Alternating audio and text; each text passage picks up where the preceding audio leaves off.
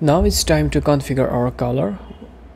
Let's go back to the editor and navigate to the styles tab, click on colors. You can see there are 26 colors you can add here. The theme colors, the first tabs, those are the theme colors and the default colors. You can also add a custom color here. So I'll be adding our design, which is the color that is coming from our design. Let's explore the types of color here that we are using.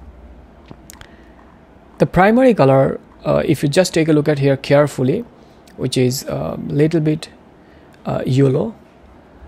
So this is the primary color, and also the contrast. There are several other colors. Let's choose them step by step.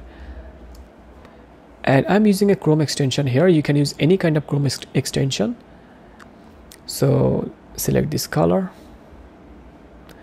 I'll be taking all the color here. I'll be saving here.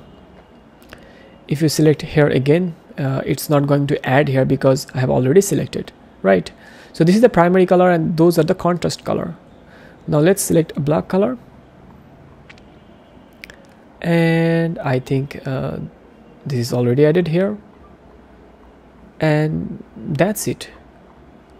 There is no need to add so many colors inside your theme, but as you can see, if I click any of them, if I select, the color is only the 4 colors here. So we are done with our colors. Now let's go back to the editor. If I'm going too fast, you can make it slow by just open any video. You can always turn that video, change the speed or make that video slow by clicking over here. Now just click over here and you can change the playback speed.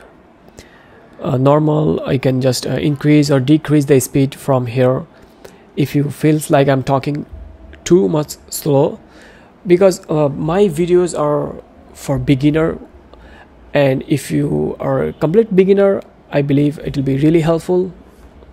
But if you're expert, then maybe you might see some like boring or I'm talking too much or something like that.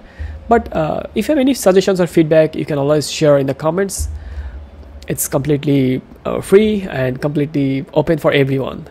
Let's go back to the color. Now select our color, which is the primary color, this one, and select the theme color, replace. Again, select contrast color.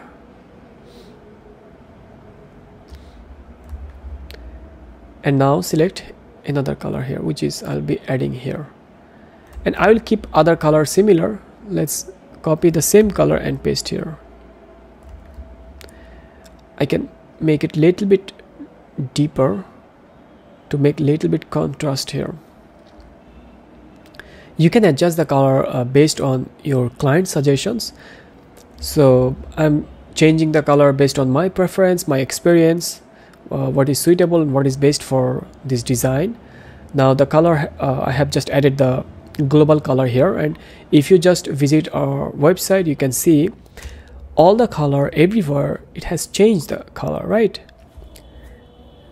So we are done with our color. Now in the next part, I'll be creating the header.